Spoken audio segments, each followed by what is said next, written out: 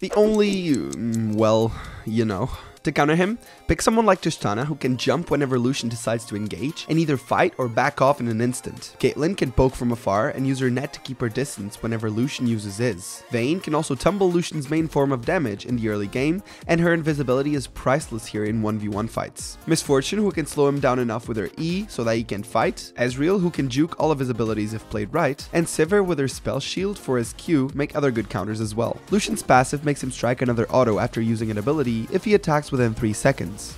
His Q makes him deal physical damage to enemies in a straight line, and it's a point-click ability as well. His W makes him fire a shot that explodes into a 4-point star shape that will mark enemies and grant him extra movement speed towards those enemies if they get hit by attacks or abilities. His E makes him dash a short amount, and it also resets his auto attack timer. This cooldown gets reduced for each enemy hit by his Q as well. Finally, his ultimate makes him fire continuous shots for 3 seconds in a straight line in front of him, and he cannot cast abilities except for E and use basic attacks during this period. But he can move freely, and he is also ghosted. This is one really strong lane champion, especially before backing, since he can essentially double basic attack you every time he uses an ability. Be careful about his level 2 engage, it's very typical. At the moment I'm writing this, he's being taken to the bottom lane or also top, so you might see him run teleport, though my money's on flash heal. You are also probably playing ADC, so take your usual flash heal combo as well. As for power spikes, he's an early and late game monster, falling only shortly in the mid game if he didn't manage to get fed beforehand. His level 2 is completely insane, perhaps the best in the game, and right now he'll go for Borg first item, which grants him a massive dueling potential. You could also see him run Essence Reaver to help him out with his mana problems. He's got quite the short range for an AD carry, and if he misses his W, then he won't have much luck chasing you if you have the exact same movement speed. Thanks for tuning in, good luck in your match, and remember, be extremely wary of his level 2 engage, keep your distance because of his short range, CC is the way to delete him before he's any trouble to you or your team.